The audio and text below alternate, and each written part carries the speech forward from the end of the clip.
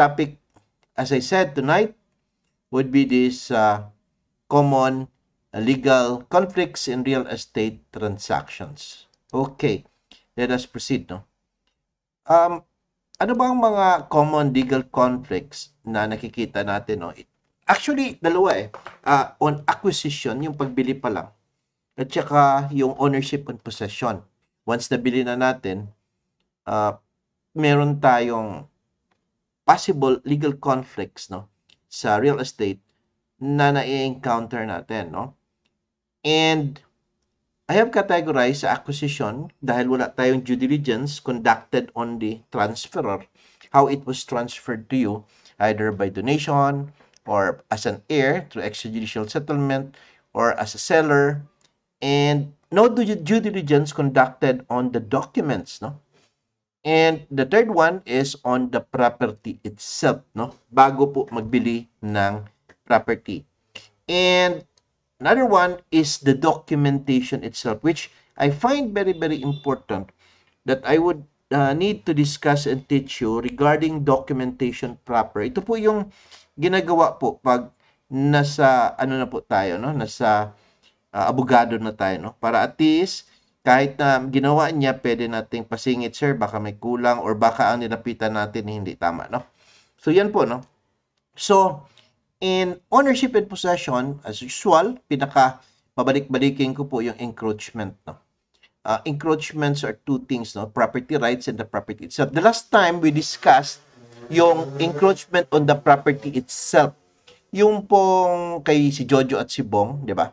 Merong encroachment doon. And sabi nga natin, builder in bad faith, builder in good faith, possessor, sower in bad faith, sower in good faith, tsaka yung planter in good faith and planter in bad faith. Now, we discussed different rules on that, no? And of course, yung easement problems natin, common po yung party wall at yung legal easement on the right of way, no? And sa legal easement po on the right of way, there are two kinds, no? One is for private use and one is for public use, no? So, meron tayong problem sa easement on right of way sa private use and sa public use. Alright. Now, aside from that, we have this problem on, ay gusto ko isingit talaga itong rollouts na ito because buying rollouts in one article that I wrote no, in a newspaper column, sabi ko nga, it is the mother of all headaches. No? Ano po ba yung rollouts na yan? As much as possible, sana hindi po tayo pumasok sa rollouts. No? Not either tayo yung nagbebenta as real estate service practitioner or tayo ang bibili ng rollouts. Dapat hindi po tayo mapalpak. Now, sadly, marami po tayong mga real estate practitioners engaged into rollouts. No? Which I find that mali po, no? Hindi po tama. Alright, so proceeding, we are going to discuss first with respect doon sa acquisition itself. No? Okay. So, the acquisition itself,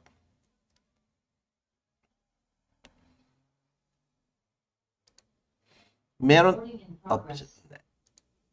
tayong mga situations wherein we know for a fact that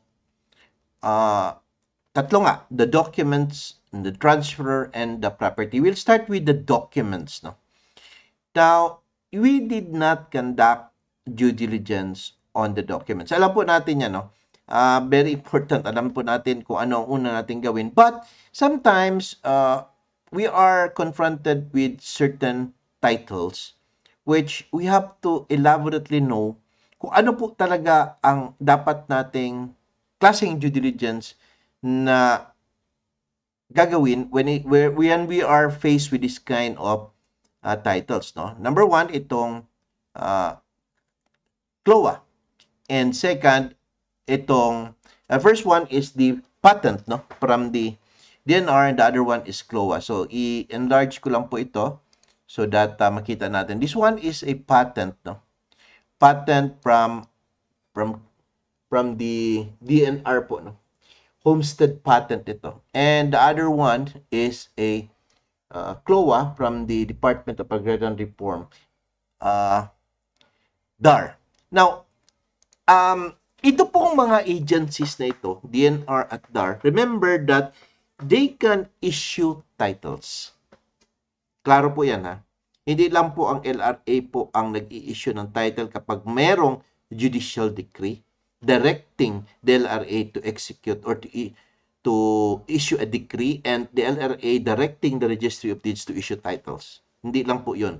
Ang DNR po, meron po yan silang judicial forms. Mga orange pa yung kanilang mga forms, no? Nakatago.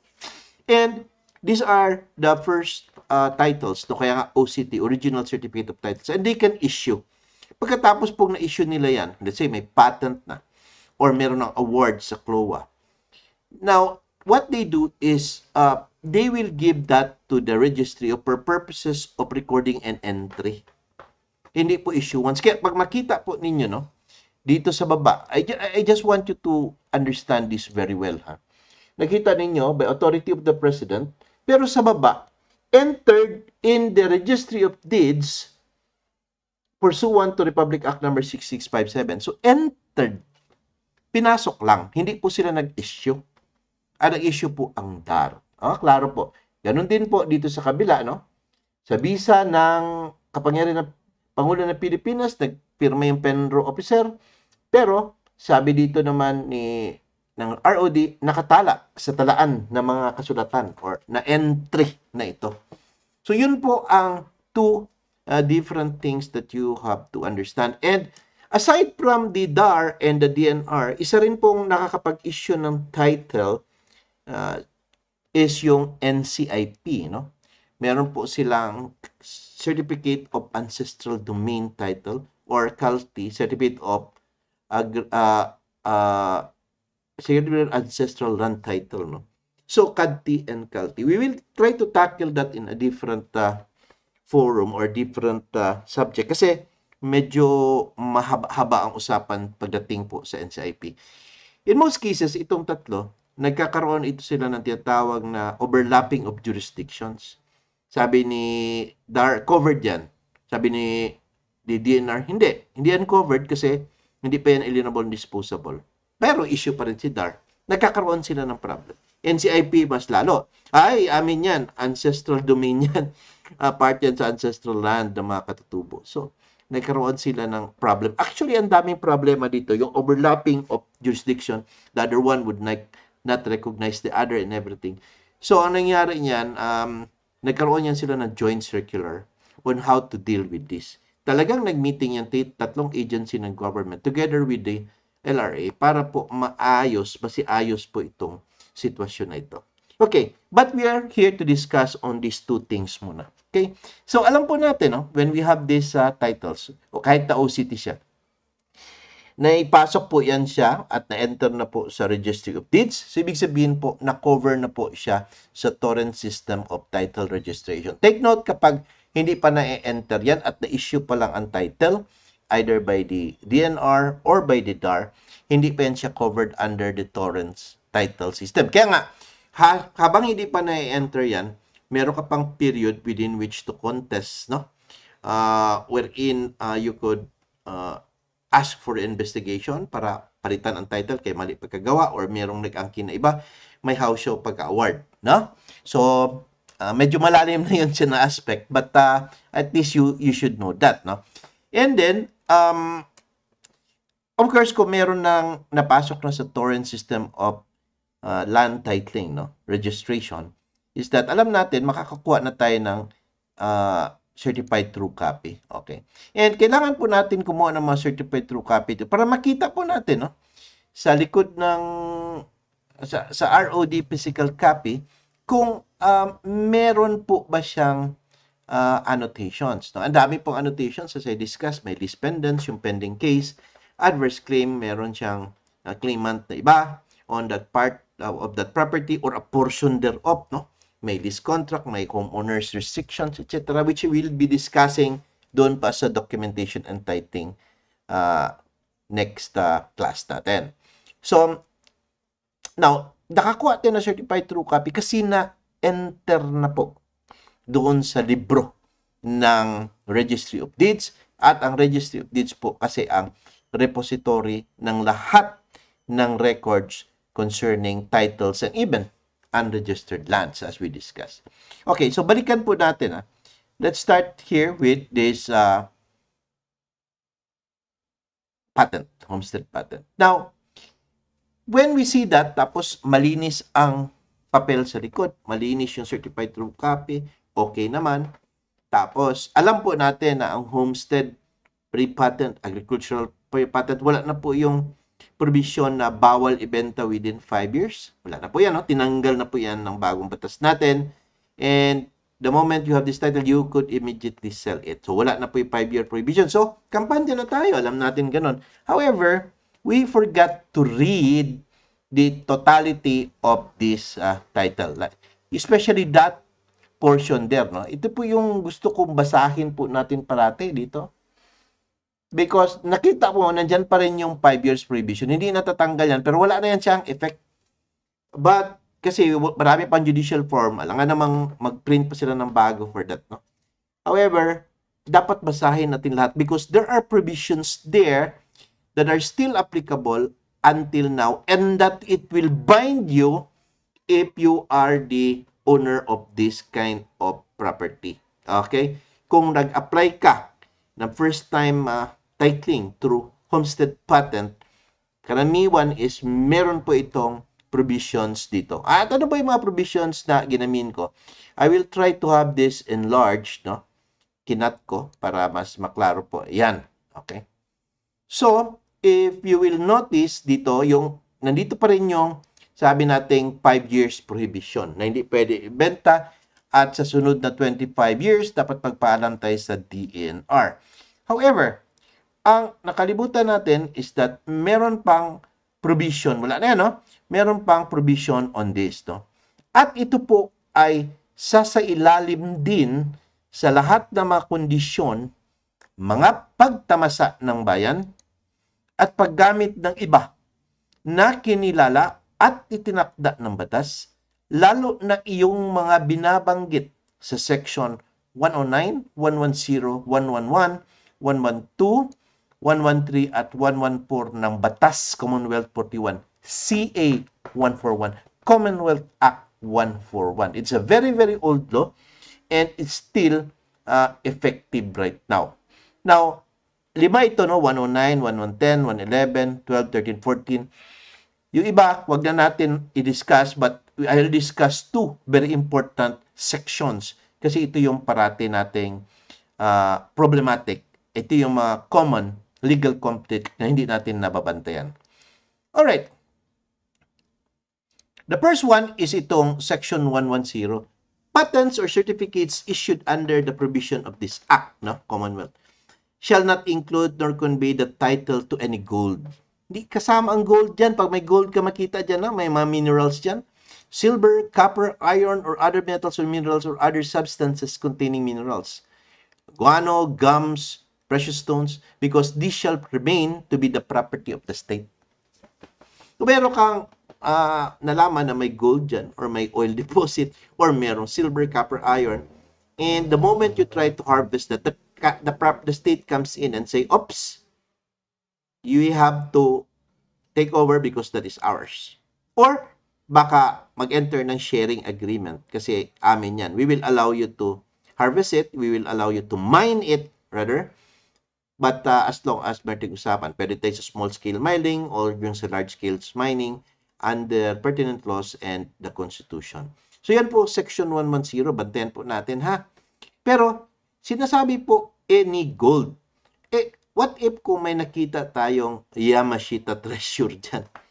Diba? Any gold daw sa kanila daw ang pagmamayari. No? So, hindi naman sinabing raw na gold, no? But it's any gold. So, at least you should understand this Section 110. Now, another very important one is itong Section 112. Ito po yung parati nating problema when it comes to the right of way acquisition ng government at magdemanda ng bayad, no? Bakit hindi binabayaran ang ating lupa at binabayaran na ang pananim? Kasi po, may nakalagay doon, no? Sa titulo na yan is that the said land shall be further subject to a right of way not exceeding 60 meters. Hindi maglampas ng 60 meters. In width for public highways, Hindi lang po public highways, railroads, irrigation ditches, aqueducts, telegraph, and telephone lines. Kasama po sinapukor dyan. At similar works no, as the government may see for quasi-public service or enterprise. Now, including po yung railroad. So, yung plano po na trend dito sa amin, kung may dadaanan dyan at covered ka nitong Section 112 ang title, hindi po mababayaran ang lupa. Kundi yung mga pananim or mga bahay na itinayo lang doon. Yon.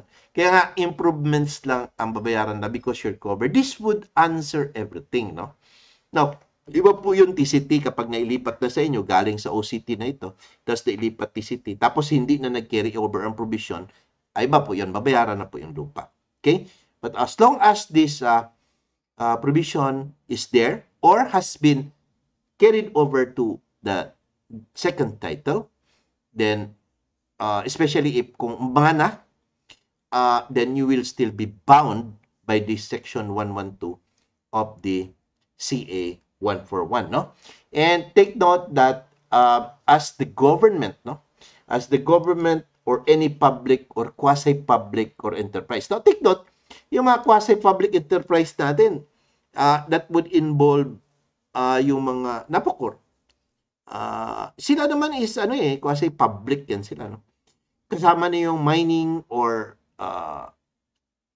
forest concessionaires, no? Because we could enter into a large-scale mining with other people. So, kung dadaanan tayo doon, ay hindi po mababayaran tayo ng government. Now, bakit po kinukuha ng government na property?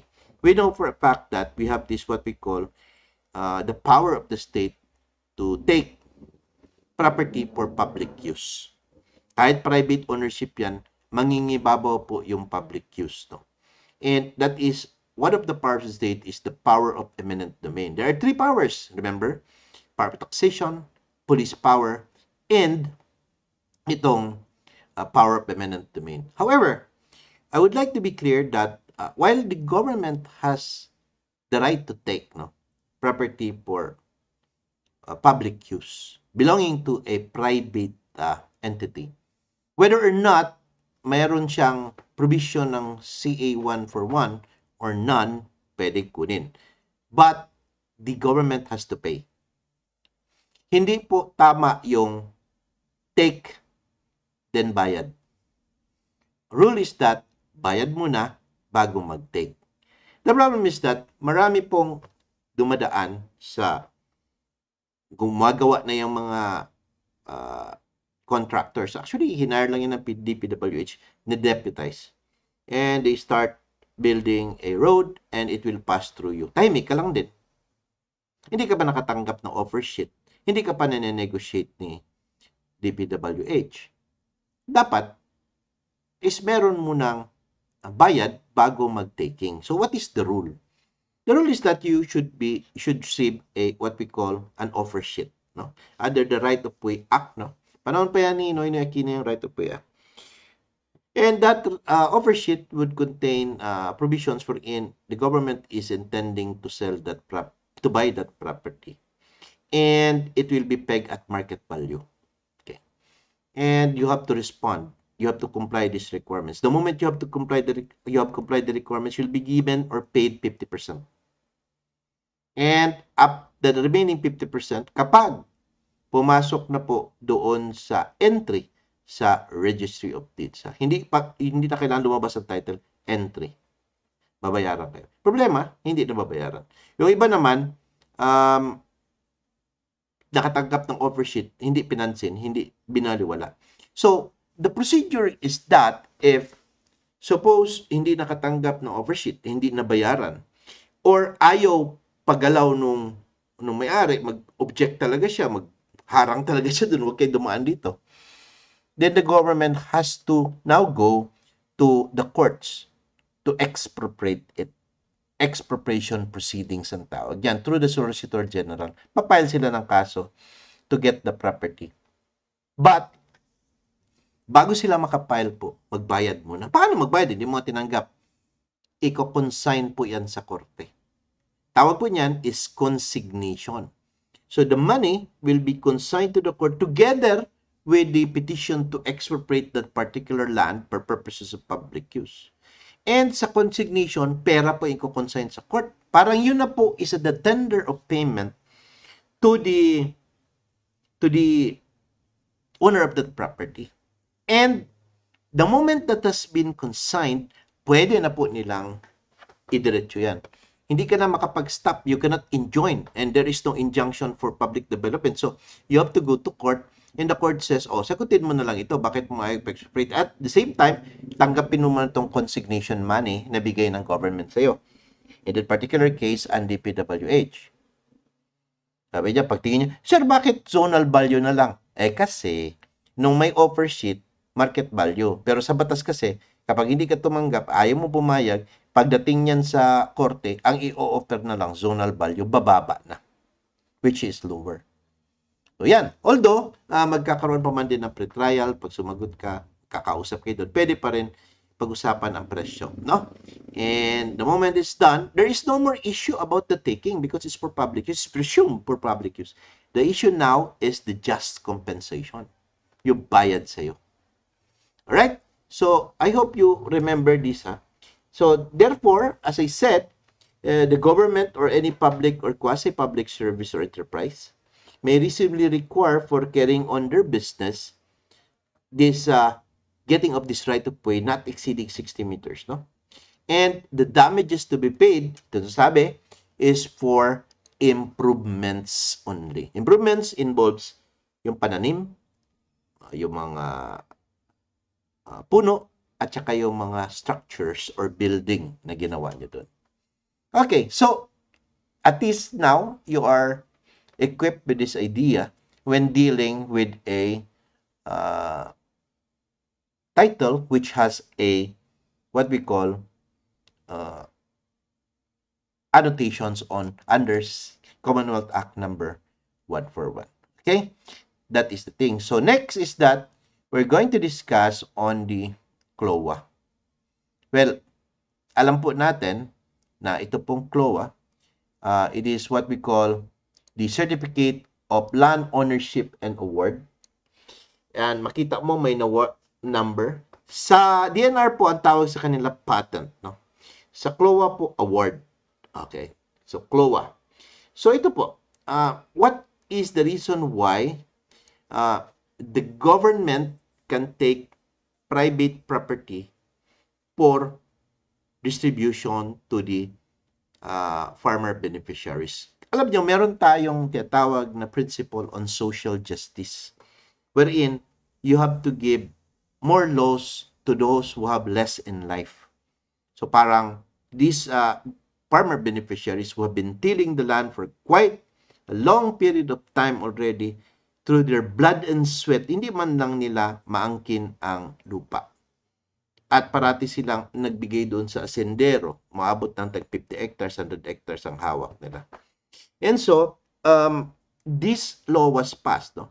Itong CARP law, para po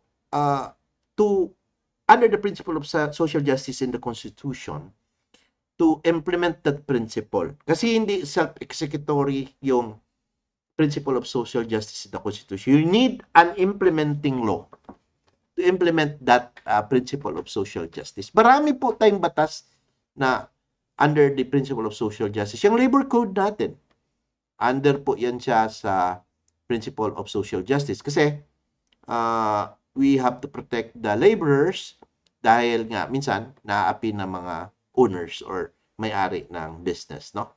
Mga employers, no? So yan, isang example. Yung social security system law that is under the principle of social justice, GSIS, pag-ibig. Yan po ay mga bagay. Itong isa, with respect sa lupa, marami po, no? Meron tayong law on social housing and finance corporation.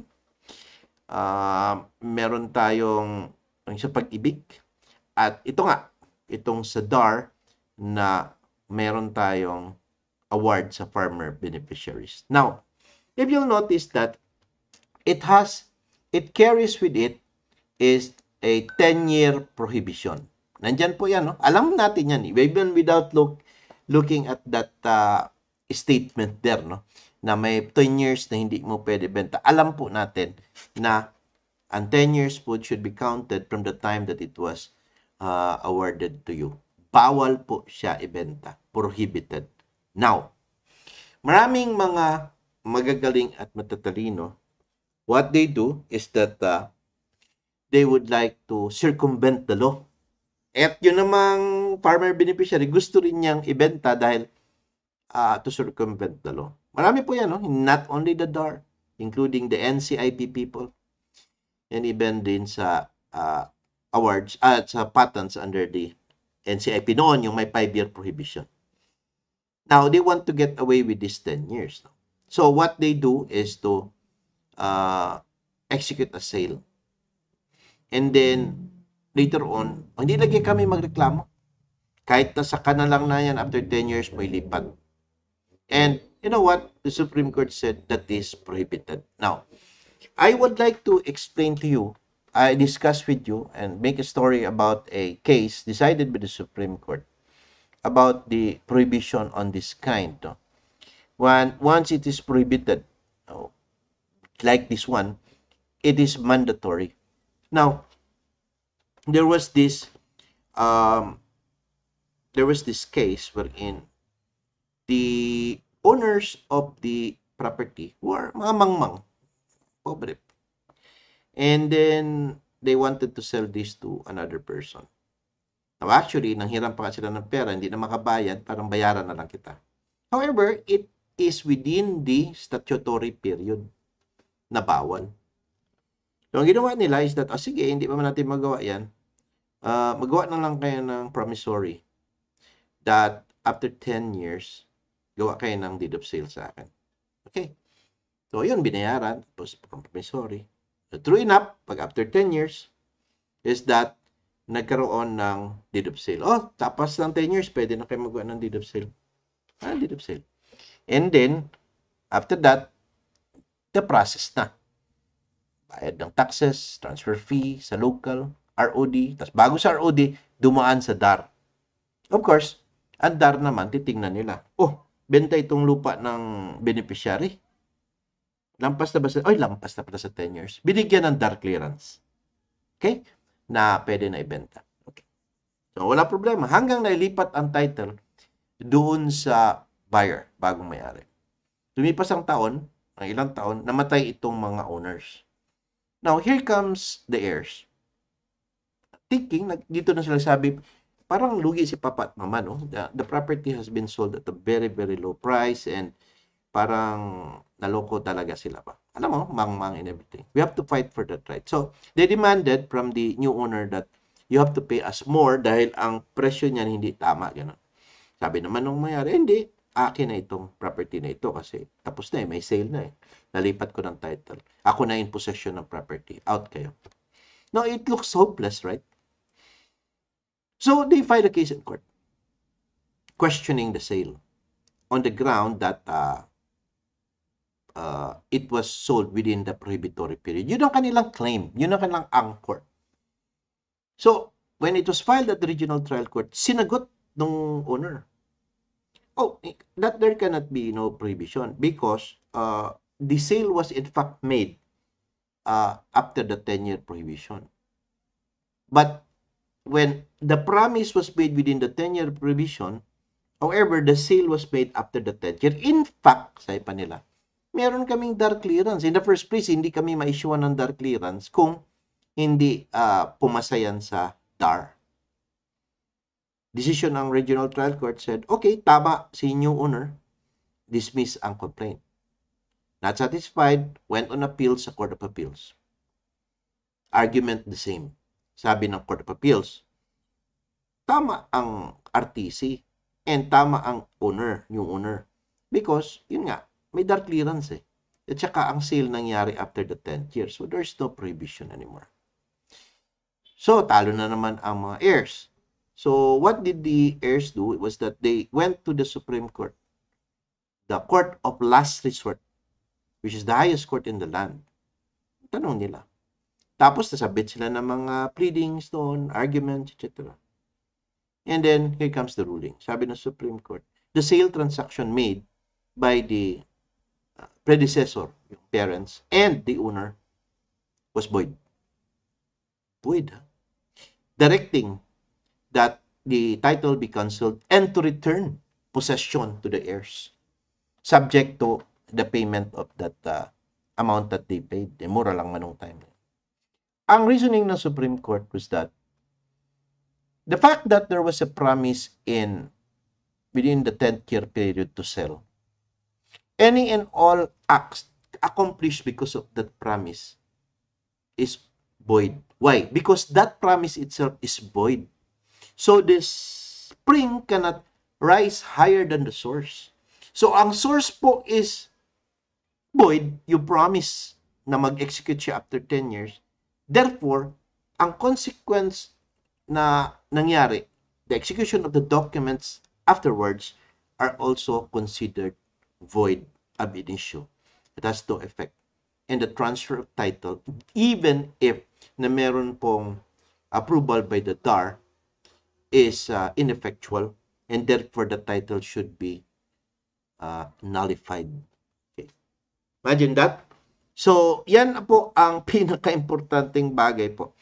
Now, marami pa rin matitigas ang ulo.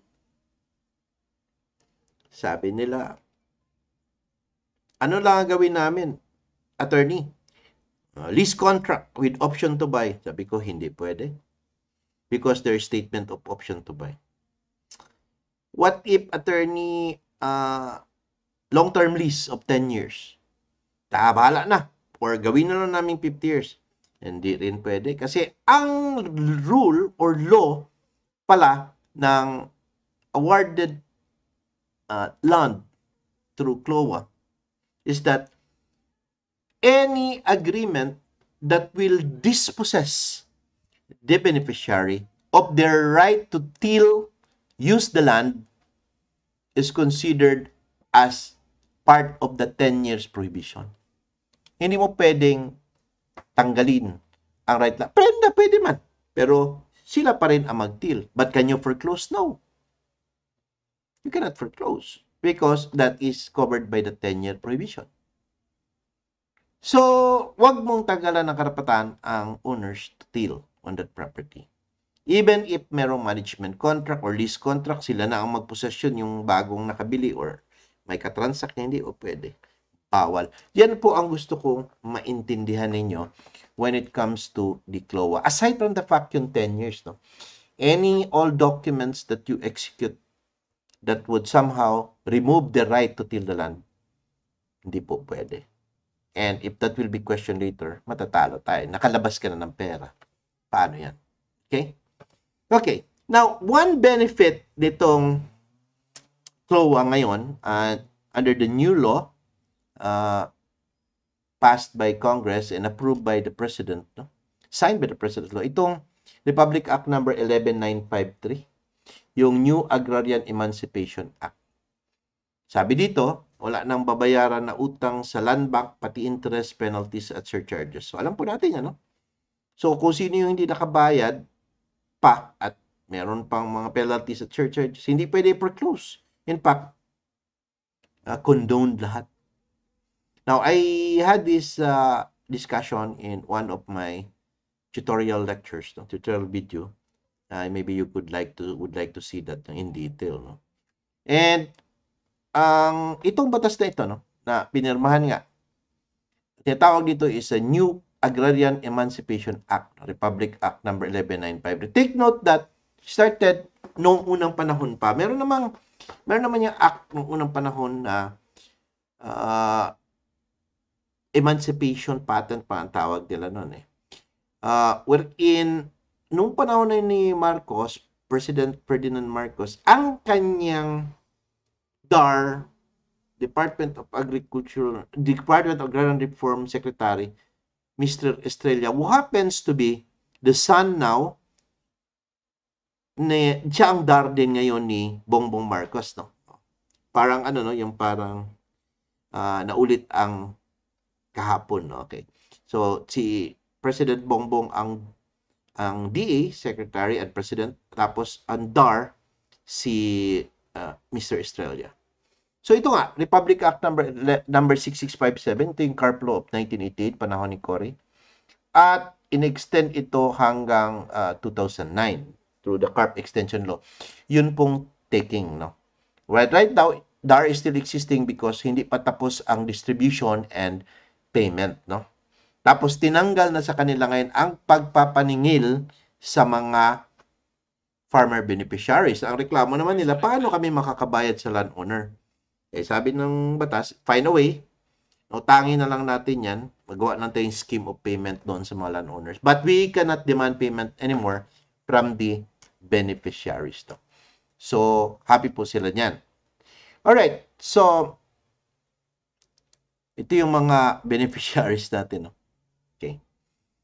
Dati kasi, hindi yun free. Ngayon po, free na. No?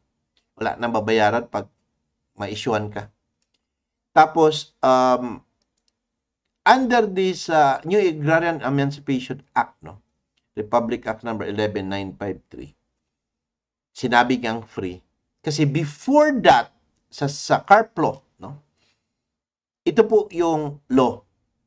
Section 11 na inamendahan ng extension law, payment by beneficiaries shall be paid for by the beneficiaries to the Land Bank of the Philippines in 30 annual amortization at 6% interest per annum.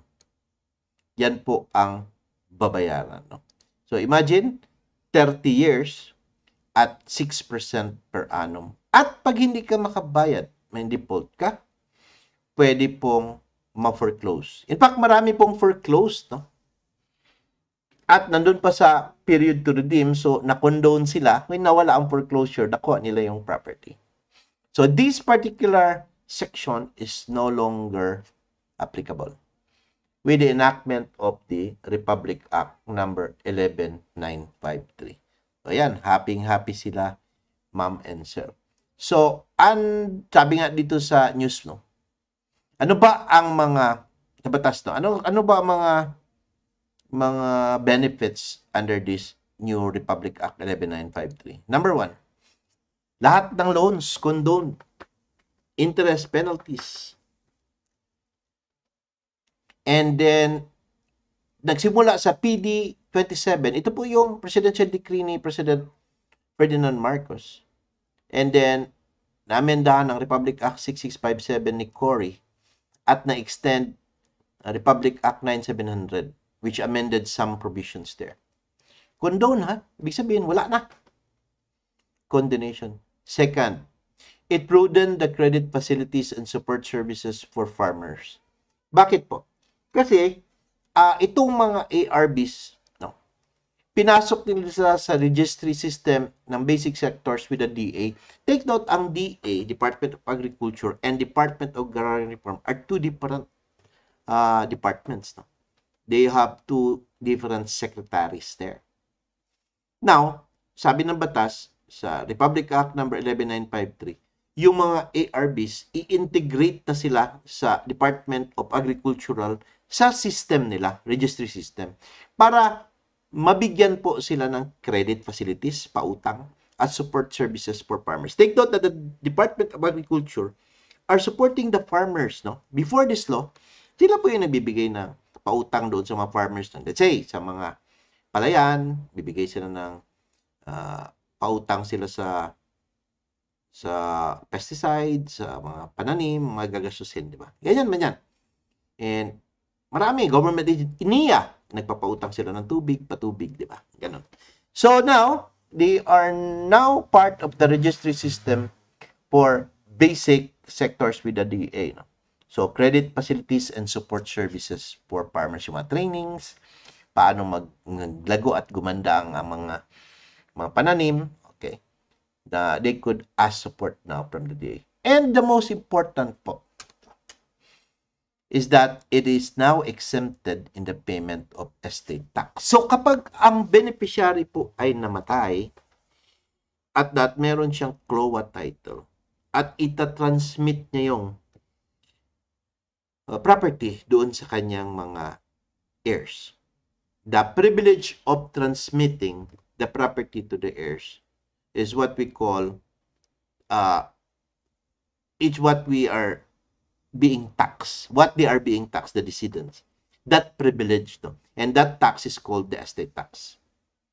Pero, kapag klowa po yung property nyo at namatay po at itatransfer sa heirs, exempted sa payment of the estate tax. Now, sabihin mo ngayon, so, attorney, hindi na namin isasali sa AGS. No. Isasali nyo sa extrajudicial settlement. Kasi hindi ka ma-issue ng e-card yan. Sabi nyo, sir, hindi naman ako bayad ng estate tax. That's correct. Pero isali nyo and get what we call a certificate of exemption from the BIR citing this law. So, isasali pa rin yan siya. And it will be part of those will be stated sa e-card. Kaya lang, exempted siya. Hindi siya itatax. Kasi, once you have that e-card, pag pinasa mo yan sa Registry of Deeds together with the payment of the transfer fee, malilipat ang titulo po sa mga heirs.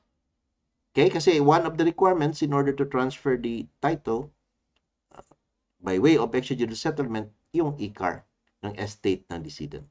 And of course, the transfer fee or the tax on transfer of real property, which does not include any condonation, ha? Which does that is that also included in the exemption, the extension ng estate tax amnesty? You have to pay for the transfer fee. Okay, take note of that. So let us proceed with the discussion on acquisition. Tapos na tayo doon sa documents. Yun yung mga important things lang i-discuss. Yung others, medyo biyasa na kayo doon because we have discussed that already. And we will come back in detail again during sa documents and tithing para din po natin makalimutan. So, we now go to the transferor. Ang problema po kasi, yung transferor nag-transmit ng property papunta sa inyo either through mana or through donation or sale, wala tayo nag-conduct ng due diligence, no? So, yan pong transferor, which sabi ko nga, may either be the seller or maybe the donor, we have to conduct due diligence. Sino ba yan sila? Okay. Bakit kailangan importante malaman si seller? Well, importante malaman si seller kasi baka, number one, single siya sa title, pero in reality, married siya ngayon. Now, they are covered under the regime of absolute community property. So, kahit po single siya sa title, kailangan po natin ng marital consent. Hindi na ako kumuha ng marital consent kasi single man. Pinayagan mo rin na single siya doon. And then, later on, pag na-transfer ng title sa iyo, reklamo yung asawa, hindi ako wala akong marital consent, void at transaction. You can question that. Then you will feign ignorance by saying, hindi ko man alam, akala ko single siya. That is not an excuse for a void transaction. There is no such thing as good faith and bad faith in buying a property that the transaction was made through a void document. Because void yun siya, because walang pirma ng the other spouse. Okay? You know, a classic example when it comes to seller, no? Or the seller may be the heirs. Kaya sabi ko sa inyo, hindi nyo inalam lahat ang mga heirs. Meron palang omitted heir. Isa hindi nakapirma. Patay tayo dyan. That can still be questioned, no? And it operates as a lien on that property that any omitted heir or even unpaid creditor may question it later on. Masisira ang transaction mo. Or, ito ang classic example wherein meron akong situation that one of the sellers happens to be the heirs, no, happens to be a minor. Sabi niya, hindi ko na isali yan, sir. Hindi pwede. Ay, sige, sir, ako lang magpirma sa kanya for in behalf of the minor. Sabi ko, no. As a mother kasi yun ang iyong meron lang sa bata as a natural guardian is to take care of the kid, no? Your custody, ikaw mag-decide sa kanya, sa mag-school and everything. That's it. However, when it comes to property, you have to get a court order and you have to post a bond. Meron po siyang share dyan sa property na yan. And therefore, you have to secure a court order. Okay? Now, hindi ka nag-secure ng court order. Tapos na karoon ng transaction. You know, it is a void transaction and it is imprescriptible and therefore, the minor later on becomes of legal age, ma-realize siya, can question the sale and can get back and avoid the transaction so that makuha niya yung share niya sa property. Diba? Medyo gumulo ang ating problema. So, ang dami po, no? Ang issue sa sellers, married sa foreigner, tapos, or let's say, married nga sila, namatay ang Filipina. Now, will the foreigner inherit a portion of the property? Yung mga ganun things, no? We'll discuss that in detail sa next topic natin. Sa donor naman, we make sure kasi na ang donor would have sufficient property left, no? Bago po niya i-donate sa isang anak and everything. Kasi hindi pwede maapektahan yung legitim na tinatawag, no? Reserve yan po, no? Sa mga heirs, no? Hindi po pwedeng ibigay niya ang isang property sa isang tao lamang, no? Without reserving sufficient property to protect the legitimacy of the other heirs. Okay, now we go now to the no due diligence on the property. Okay. Bakit walang due diligence sa property? Ewan ko. Gaya ng discussion natin the last time, hindi natin. Tingnan mo ito. Sa back portion ito ng property, tiningnan niya sa harapan lang. Meron palang mga informal settlers sa likod. Dahil dyan lang siya sa harapan, ayaw ko magpunta dun, kaya baka may mga ahas. Hindi chinek. Yan. So, di ba, ito yung example, the last time. Okay. And if you will see that they, for example, they purchase a property here, ito. Ito ba yung example natin? Then you have to conduct, tinatawag nating inspection, no? Tapos, pag makita mong dikit-dikit sila, ang remedy natin is to get a genetic engineer to determine the possibility of encroachment. Ito ba example, no? Ang property na bibiliin mo, yung B, merong naka-encroach. Now, how would you know kung may encroachment? Kailangan natin ng genetic engineer. Licensed, competent genetic engineer. Okay? So, take note po yan, no? Huwag po natin kalimutan na we really have to conduct ocular inspection. Okay. The last problem on acquisition is the documentation problem. Now, of course, sa documentation and titling, I will go into details yung tatlo ang i-discuss ko doon. Deed of sale, deed of donation, at saka yung pasalo transaction, yung deed of sale with assumption mortgage. No, kasi very important po yung pasalo. Marami pong nasasemplang dyan sa pasalo na yan. And I will also include the extrajudicial settlement of estate in the documentation and titling lecture natin. But what I'm going to discuss right now in advance, itong sa documentation problem, is itong sa notary public. Balik-balik po ako kasi na kailangan po legit po tayo na notary public. Marami pong naglilipana na notary public. Ganito lang po yung stamp nila. Ito, Attorney Juan de la Cruz, Notary Public for Quezon City until December 31, 2023. PTR number, yan. Mali po yan. Hindi po yan tama. Malamang is that particular notary public is not existing, or kung existing man, fake yan. Meron nagpapasabi na siya is si Attorney Juan de la Cruz. Bakit po? Ang tama po ito po ang gusto ko niyong tandaan And if you have a cell phone, you could screenshot this in advance. No? Ito po ang dapat. Ang dami po nakalagay. Sabi ko the last meeting natin, roll of attorneys number 52355. Ibig sabihin, ika-52,355 na abogado siya sa buong Pilipinas. May MCLE compliance number. Number 7 na po kami ngayon. Mandatory continuing legal education. Okay? Ibig sabihin, nag-a-attend kami ng seminars para po ma-update ka, without which we could not practice law and even notarize. Bawal. IBPOR should be updated every year. We have to pay. Although on my part, I paid one time, lifetime member po ako. Okay. PTR number. Ano ba yung PTR? Professional Tax Receipt Number.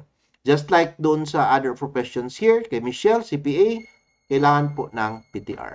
Okay. Notary Public for Davao City until 12/31/2024. Okay. Now, may Notarial Commission number 2023. Yung Notarial Commission number po dyan na nakalagay, palaking ko po, no? 076-2025. Yan po, binibigay po yan ng executive judge ng clerk of court where your commission has been issued, where the executive judge has jurisdiction over you as a notary. Maghihiring po kami niyan. Magpapile po kami ng petition, haharap po kami sa judge, at titingnan na ng judge kung qualified kami, kung meron ba kaming moral turpitude, meron ba kaming good moral character, NBI namin, sakto ba, and everything. Meron ba kaming police clearance? Lahat po ng clearances ipapakita namin. Certificate of good moral standing from the IBP and from the Supreme Court. Tapos dapat wala kaming kaso para mag-grant kami. Otherwise, kung meron kami, i-deny po ang application namin. So, ibig sabihin, hindi mandatory na kapag abogado ka, automatic notary public ka, ha? You have to apply for it. Kaya may ibang mga lawyers, ayaw nila mag-apply. Okay lang man. Merong iba, nagnonotaryo. Okay? May iba, hindi nagnonotaryo. Okay lang yan siya. Okay, but only lawyers can become notary public. There can be no other person that could become a notary public except for a lawyer po, no? Who could charge for a fee. Okay. So, yan po, no? And minsan nga sa hearing, kakatuwa kasi itong mga judge, minsan pinaparecite pa sa amin yung code of ethics, yung notarial rules, kung alam ba namin. And we have to answer it. Otherwise, we will be denied. Okay? Talagang tinitest kung alam namin ang ginagawa namin. And kasi marami na po talagang mga pronouncement ng Supreme Court ngayon regarding this notarista. Meron nga ning isa sa, I think sa Pasay ito, nilaunch nila yung honesto notaryo. Kumbaga, they're trying now to change the system of these notaries na dapat po ma-eradicate namin yung mga fake notaries, yung mga non-complying notaries. Everybody must comply, including with the tarifa on how to bill, no, with respect to the payment and preparation of the document. Okay? So, take note of that. Take note, iba po yung notarial fee, iba rin po yung professional fee sa pag-prepare ng document. Because you may have a document notarized for us na prepared nyo na, mas mura yun. Okay? Kasi hindi naman kami ang nag-prepare. And we are required to put our address. De La Cruz and Partners Law Firm, second floor, Cruz Building. And my address po, 1111 Gladiola Street, Kilometer 5, Buhangin, Davao City. And required po, na ilagay namin ang telephone number plus email. Without which, pag hindi ma-comply yan, pwede po kaming ma-suspend sa aming practice. Bawal po. Kailangan yan, details niyan nakalagay yan. Alright? So, how to determine a legitimate notary public? Simple lang naman. Yung pinaka number one is that you have to go to the, if you want, no, kung legitimate siya, mangi ka na certification dun sa OCC kung na-issuehan ba ito na Notarial Commission. And the OCC, the Office of the Clerk of Court, will issue that this person, Attorney Juan de la Cruz, was issued a commission for 2 years under commission number 23-076-2025, effective until this date, under December 31, 2024. Okay. So, yan po wag niyo pong kalimutan, please. No? Now, I want to discuss to you ito pong parati mong binabiolate po natin. Itong tawag nating personal appearance rule. Now, we'll notice on the picture is that dapat nandyan ang buyer, nandyan ang seller, at yung husband ng seller. Everybody must appear before the notary public. Lahat po sila. Now, it is a mandate. It is a directive to us, no? Especially kapag may transmission of rights, like sale, donation, extrajudicial settlement, waiver, and any kind of all transmission of right, even lease contract, because somehow you give away some of your rights for another person to hold, to do. Yung use of things like that, it should have a personal appearance, no? But as a rule, lahat po dapat ng notaryohin namin may personal appearance po dapat sa amin. Okay? Now, and once mag-appear po yan siya, we will be trying to ascertain on whether or not that these persons who want to execute this particular, let's say, deed of sale, knows what they are transacting. Ang unang titingnan namin yan, yung mental faculties ng tao. Sasabihin ko, naintindihan po niyo itong naiintindihan po niyo itong pinipirmahan ninyo? Ito po yung deed of sale, binibenta nyo sa halagang ganito. Okay po ba? Yes, sir. Okay po yan. Oh. Ganyan, no? Now, another thing that we require while in our presence, okay, is that they have to sign the notarial book.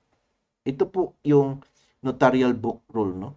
Signature on the notarial. Ito po ang itsura ng libro namin. Blue ang color niya. Yan po talaga ang itsura. Actual, no? And kung i-open po natin siya, ito po ang laman sa loob, na nakalagay dyan yung mga klase-klaseng transactions wherein nandyan yung names, kind of transaction, yung magkano binayad, anong klaseng document, lahat po nakailagay dyan.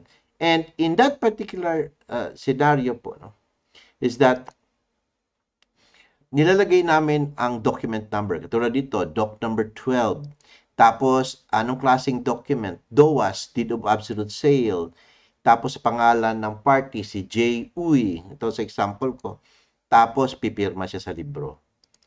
Okay? Tapos, si Irene Cruz, yung isang party, pipirma rin sa libro. Okay? Pati mga witnesses. Okay? And then, the witnesses must sign also on the book. Dalawa, no?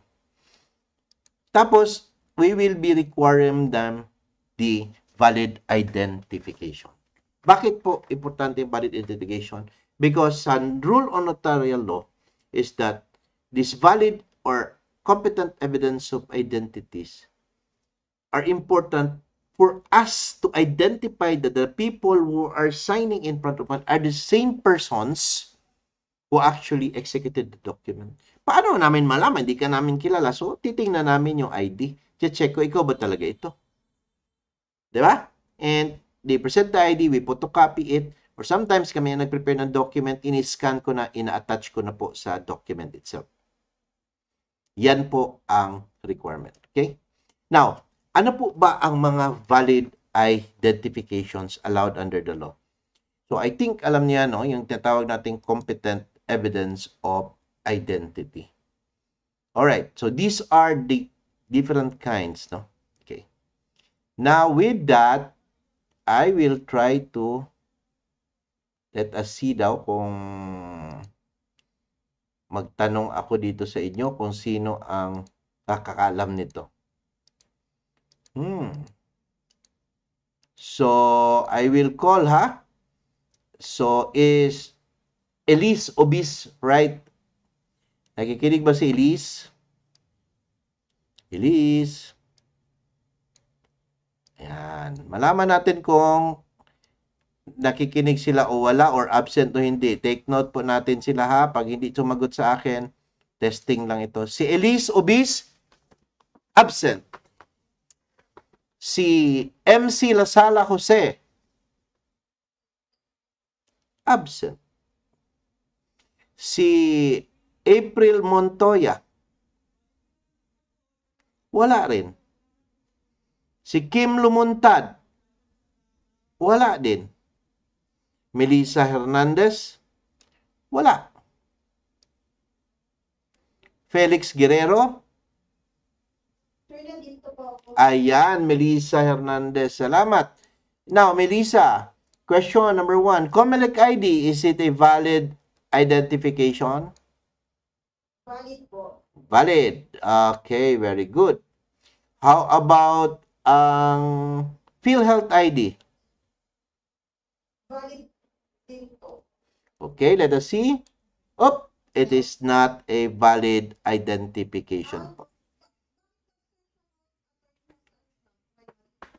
Hindi po siya valid identification until now sa amin, sa rules o notarial practice namin, kasi it is not a valid competent evidence of identity. Meron kaming mga listahan. So, this is alam ninyo, ha? Okay, then I'll ask Tina Marcos.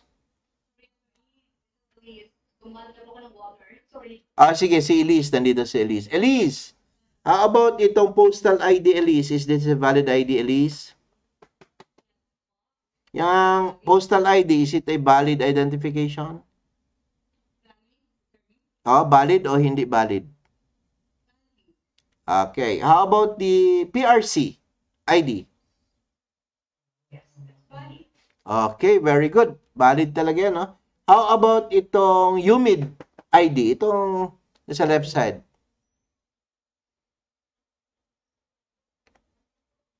UMID ID, ma'am. Elise. Nawala si Ma'am Elise. Valid din. Okay. So, I will ask another one. Si Shoni Dalangin, nandyan ba siya? Wala si Shoni. Di ganito lang pala ang style maghuli, no? Kung nakikinig o hindi. Or nandito. Si MC Lasala Jose. Ayan, si Shoni. Shoni, itong driver's license, valid identification, hindi? Yung driver's license sa monitor natin. Valid po. Okay. Itong Integrated Bar of the Philippines, kay Sara Duterte pa ito.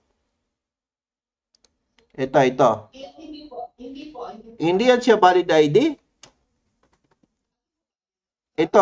Integrated Bar of the Philippines ni Sara Duterte. Ika 52,676 siya na lawyer. Hindi po to siya valid, ma'am. This is not valid, no? Invalid po siya. And ito pong postal ID, this is valid. Ito. How about itong PWD na ito po? PWD. Hindi po, kasi bata pa yan, no? Tingnan mo, baby pa man yan, may learning disability. Pero kung matanda na, valid yan siya. Okay, so dahil bata yan siya, invalid po. Ito po, ito pong ID po, sa school ID, University of the Philippines, Manila. Invalid, correct. OFW ID card, valid, and yung senior citizen, valid po yan siya. Okay, thank you po, ma'am, ha? Thank you for participating. Alright, so, having said that, yun ang mga valid, most of the valid identifications that we are allowed, no, to use as a competent evidence of identity sa aming notarial practice. Alright? Sige. So, what are the effects of defective notarization? Now, ito po, meron ng Supreme Court case na nagsasabi dito na ano ang effect ng document itself. However, with respect to the person first or the notary who notarized incorrectly, ito po, suspension from the practice of profession of that lawyer and notary public, or pinaka-severe po pag talagang klaro, lalo na pag yung patay na bubuhay dahil dyan, tapos nagkakaroon ng transmission of rights to another person at nagkalipat-lipatan, tapos nawalan na talaga ng property, possible po tayo ma-disbarred. And ang document itself po, no, na sabi natin kapag properly notarized po, it becomes a public instrument. No more kapag defective po ang notarization, especially kapag walang personal appearance, hindi na po siya public instrument. Although, it will still be categorized as a private instrument.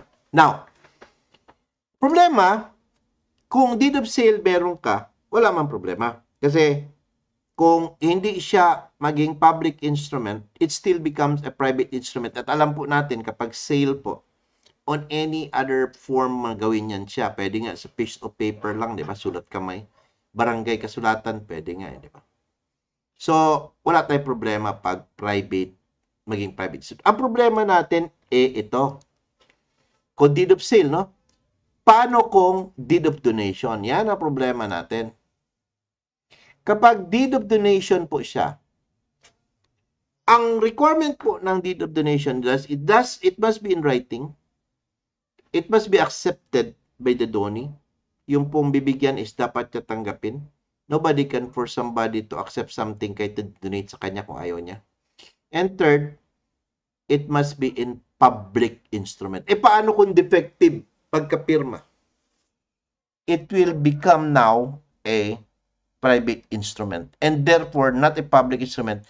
That deed of donation is considered as void. Yun po ang pinag-usapan sa case na, Supreme Court case na nabasa ko. It became void because of that. Right? So, careful po tayo when it comes to these particular instances. No? Because, konting mali lang natin, yun ang effect. Kasi ang nangyari dito, yung nag-donate kasi, patay na. Kung naging void siya, hindi na maulit. Hindi na siya makagawa ng deed of donation, right? Kasi sa pronouncement is private instrument na siya. Okay, so take note of that. Okay, so proceeding sa common legal conflicts in real estate transactions. No? So we have already finished ito pong acquisition. Next topic would be itong ownership and possession. And I believe that we have ilan ang oras natin? It's 9:42 and we have 15 minutes. Okay, I will see if I could kung mapuputol kasi ang discussion. Wait ha. Mahaba ba itong next topic ko? O medyo mahaba nga pa itong next topic ko.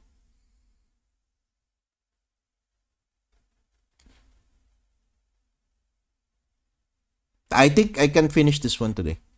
So I can finish this in 15 minutes. So I will proceed. Okay. So ngayon pag-usapan natin itong ownership and possession.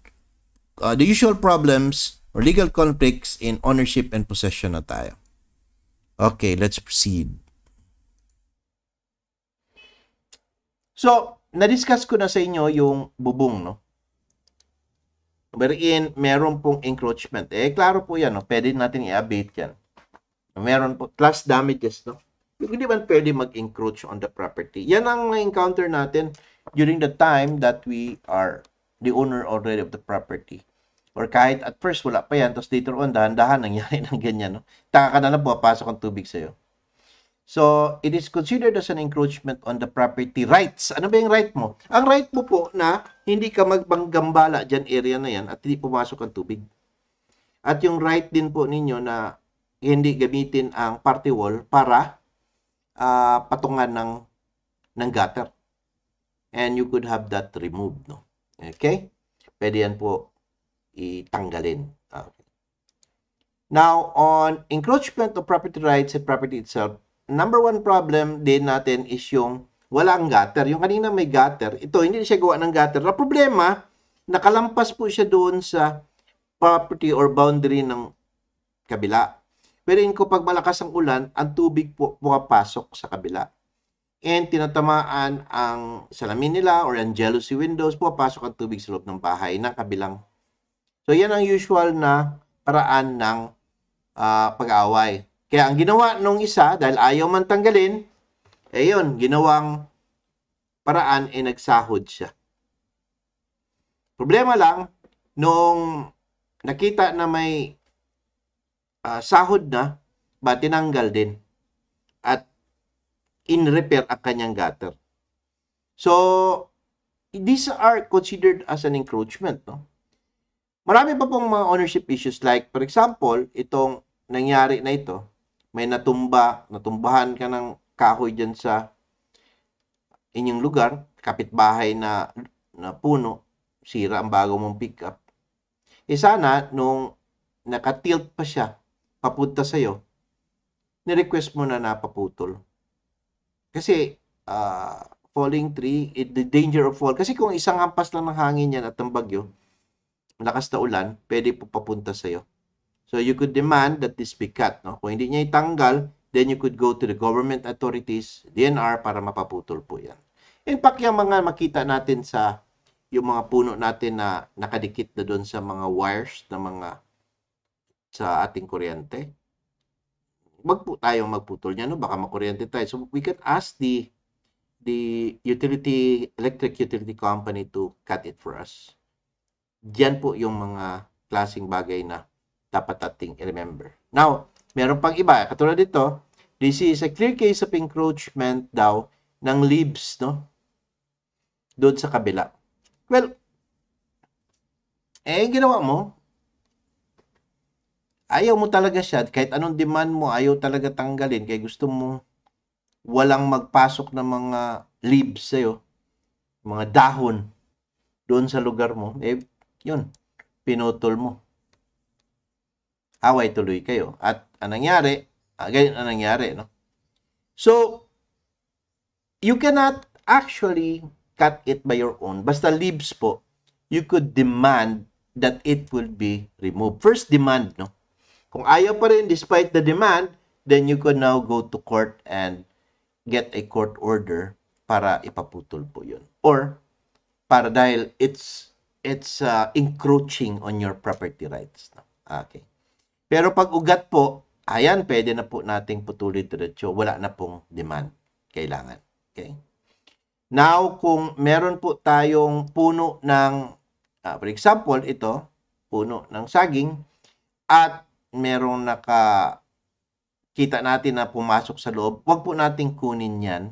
Hindi po yun atin. Dahil kung kunin natin yan, we are considered as magnanakaw. Magkakaroon ka ng kaso ng theft.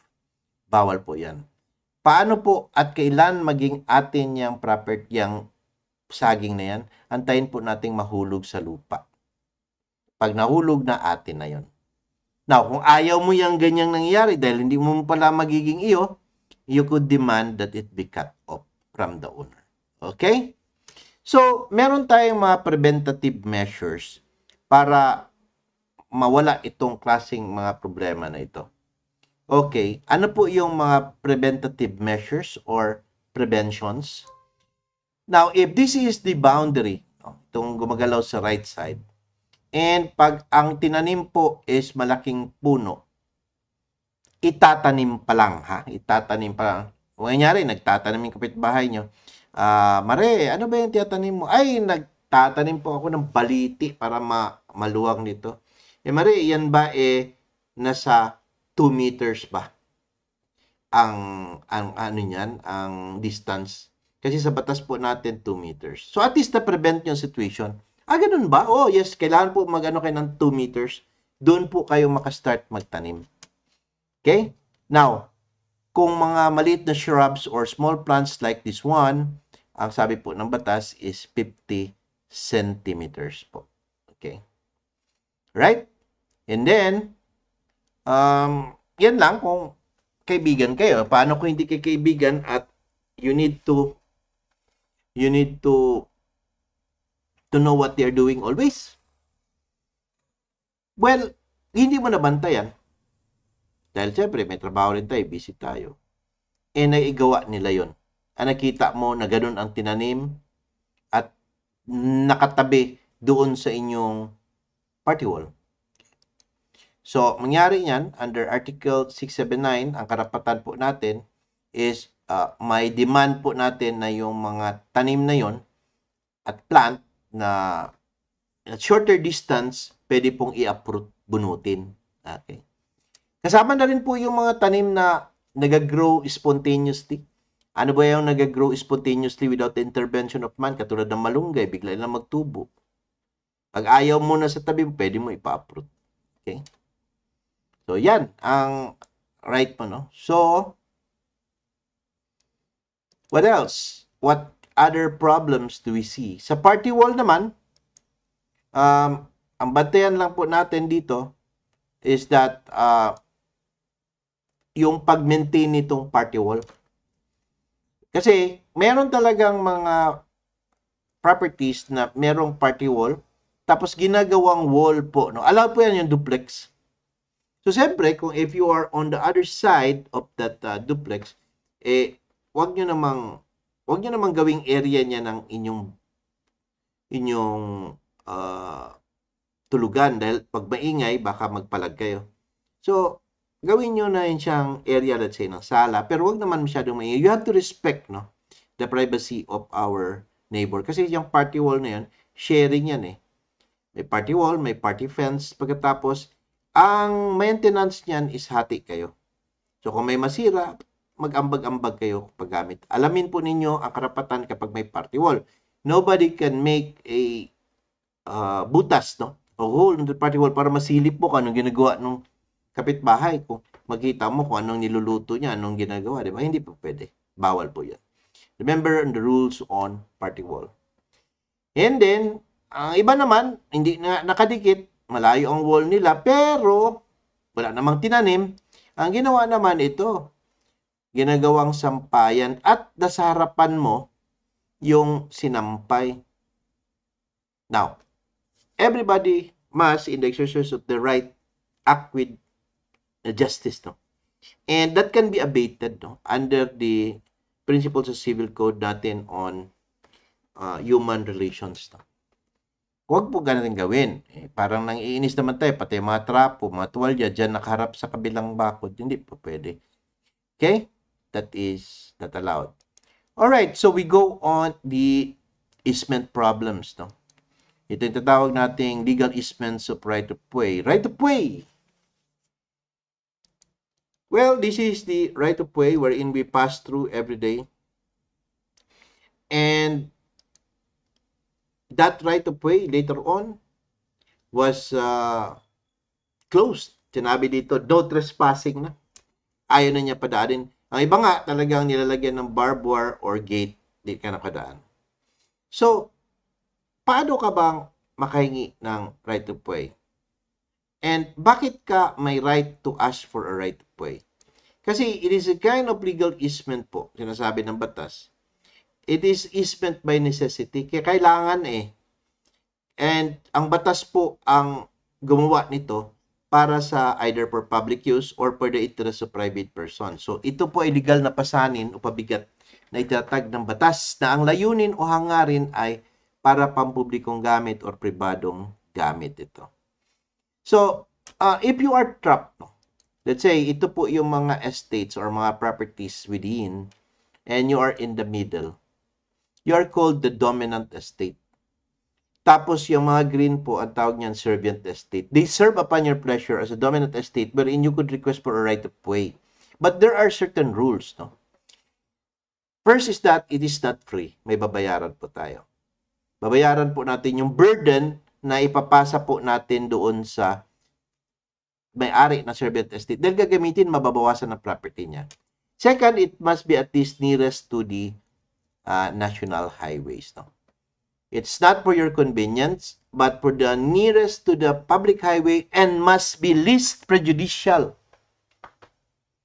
Least prejudicial to the servant estate. So, kung nyari, ito, situation, ang pinaka-least prejudicial at pinakamalapit sa highway is itong area na ito. Yan po ang pwede mong hingiin na right of way. But, ano po ba ito? Hingi? Libre? And you could ask for right of way but it is not free. May bayad po yan. I-determine po ang market value niyan ng property na yan. Hindi yan magiging isayo, but you have to pay for that usage of that right of way.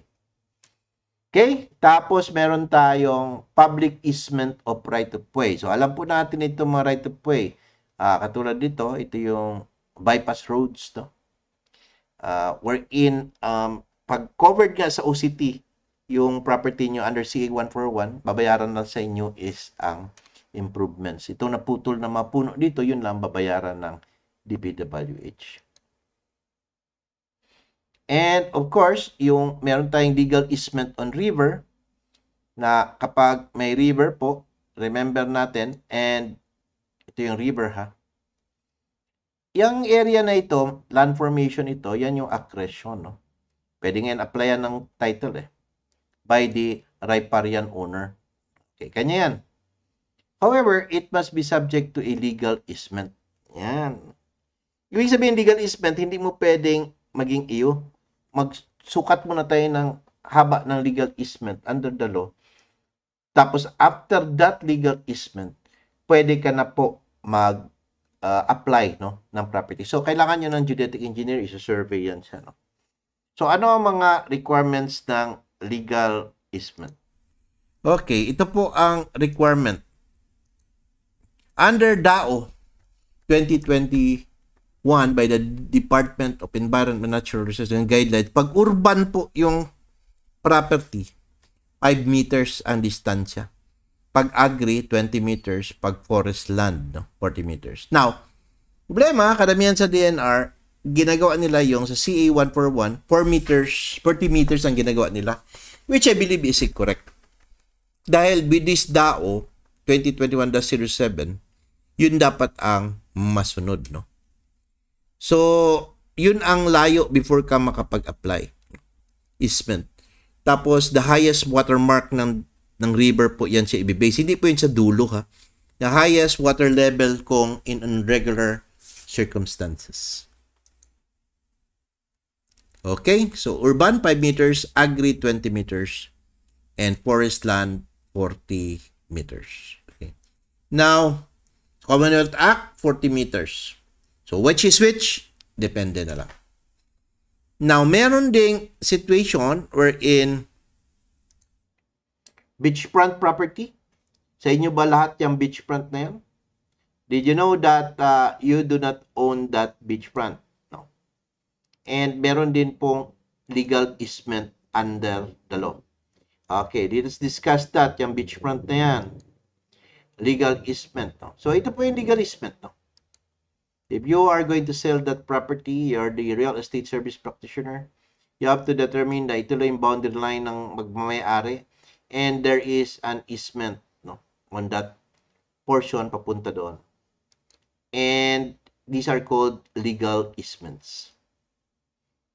Now, these legal easements, how many meters? Unang tanong natin. Saan po ito magsisimula? Where will it start? And where will it end? Saan po siya mag-end? And bakit meron pong legal easement na ganito? Sagutin muna natin ang bakit. Okay? Bakit po? Dahil meron tayong tinatawag na salvage zone. Salvage, ang salvage po, na alam natin sa Pilipinas, pag salvage, pinapatay po, hindi po. Salvage is for purpose of rescue. Kung sakali pong merong barko na merong malunod na barko or masiraan dyan, yung area na po na for salvage zone, pwede po siyang gamitin for rescue and retrieval operation. Kaya kailangan po, no? Gaano taas po ang legal easement? Now, for forest land, 40 meters. Tapos, including yung national parks and protected areas, ha? And kung agricultural, 20 meters, yun po ang difference. Ang usual is that, wala namang masyadong forest land tabing dagat, is that mostly agricultural, 20 meters po. Paano po natin i-determine ang 20 meters, no? Okay. So, we will discuss the from where it will start and where it will end. Okay.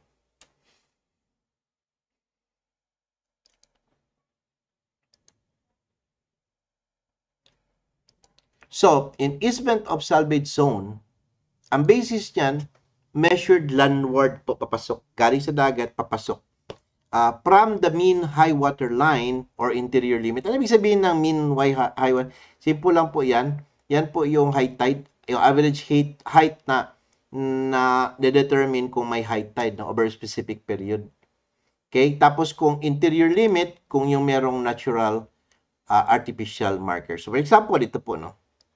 So kung if this is the property and you own that frontage, if you will notice here na ito po yung mean low tide at yung mean high tide. No? So, ang tanong po, saan po magsisimula ang counting ng 20 meters or 40 meters the case may be? So, ang counting po niyan from the mean high tide, okay? Which, that would come in landward, no? Papasok, no? Now, question is that,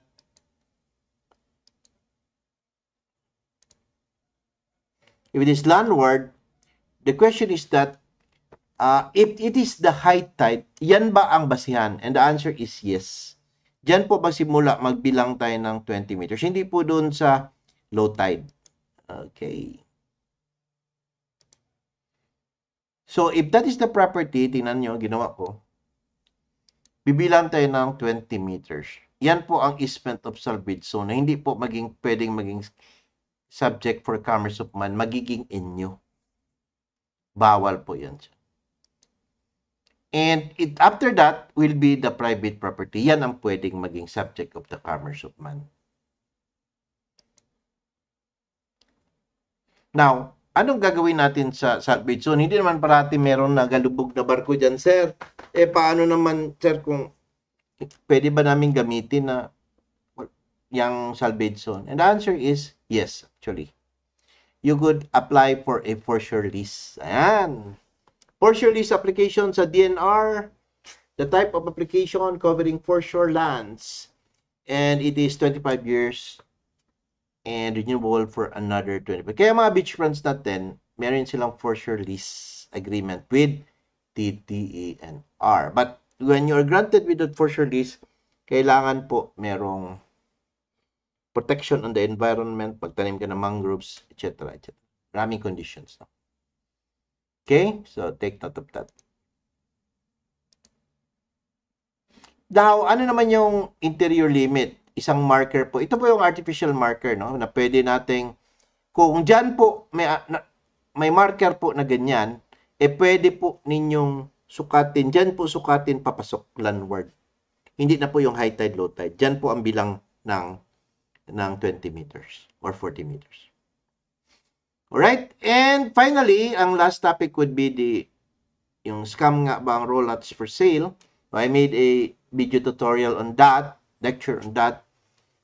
Ito po yung ano niya, scam nga ba ang rollouts for sale, data hulugan. And actually, prohibited po yan under PD 957 because there is no license to sell. Ang main reason na pinaprotektahan yan then because the people there, the one selling it cannot give drainage, cannot give a provision for sa yung utility. Tapos sometimes nasa hazard zone, agricultural pa ang area. Nasa middle pa ng parang dominant estate pa, walang right of way, no? And agricultural purpose. Hindi mabibigay ang title because pag meron ng subdivision selling, kahit magna 999 pa kayo, hindi pwede. Mahuhuli nan kasi meron ng internal agreement kayan ang LRA pati ang DHSO, Department of Human Settlements and Urban Development. So, bawal po itong rollouts. Now, if you are dealing with this, you will be liable for stapa and violation of PD 957 and even the rest law, no? Merong kulong provision. So, yan po, no? Yan ang short discussion ko on these things, no? So, with that, I am ready now for, I think we're done. Okay na tayo? Kaya lang, wala na natin si Janelle.